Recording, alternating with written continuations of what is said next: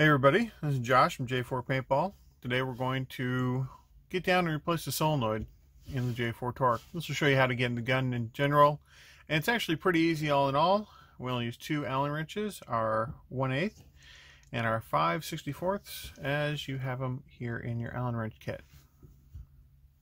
First thing, of course, degas the gun, cycle it, make sure there's no air in the system, remove the barrel. Take off the screws here on the grip frame. This again, 5/64 Allen wrench. Come in here and disconnect the eye wires and disconnect the solenoid. This is a customer's gun, as you see, so this is actually one that we're repairing and putting back into service here.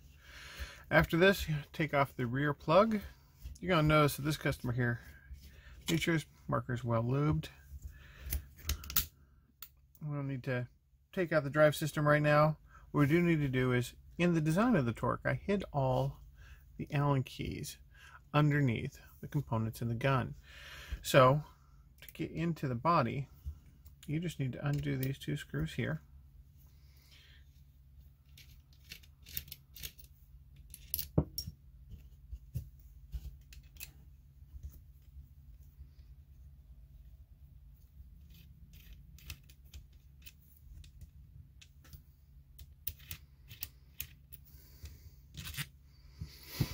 And the body comes apart fairly tight. The body sits inside the grip frame really tight.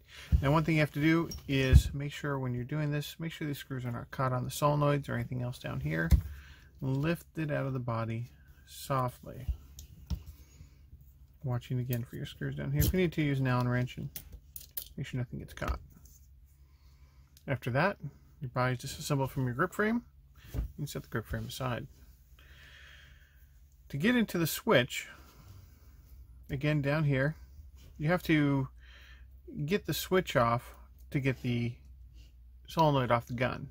Mind you, this is the older setup with the Mac 33. This will probably change sometime in the near future.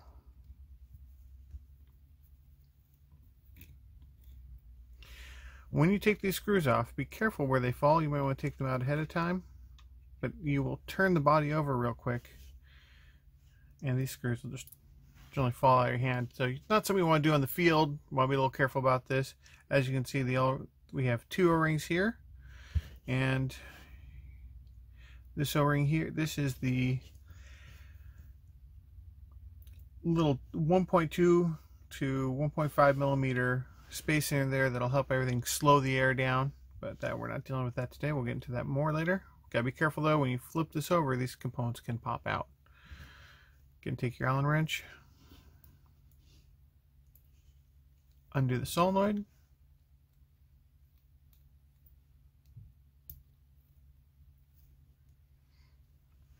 down here you'll see the 2 3mm O-rings. These are 3mm by 1, and you just want to make sure, of course, you make sure everything's good down here, you have good surfacing and otherwise. And take the replacement solenoid, reuse the screws,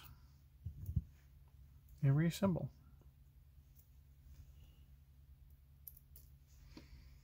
Again, making sure these solenoids are in there. If you need to, a little dab of lube will help them stick inside the O-ring grooves there.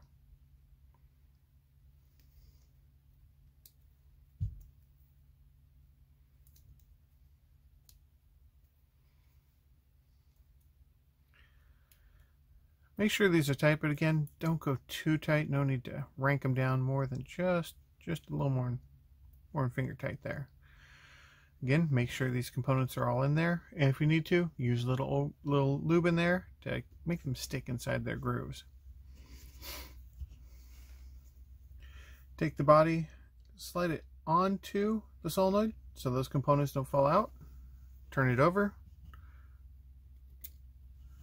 Put your 2 rings back in.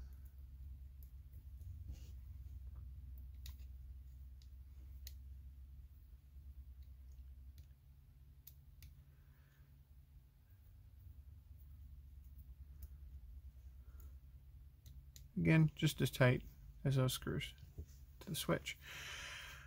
Body is ready to be reassembled to the grip frame. Again, careful when you put the screws in as they or the wires in as you put the body down into the grip. This will be tight along here. This is a very tight tolerance, but wears in after a few times.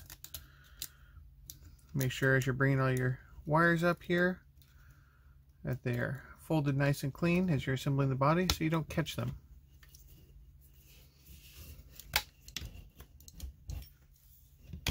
Well, this one, of course, since I'm taking a video of it being a little crumpy, but the body slides on like that.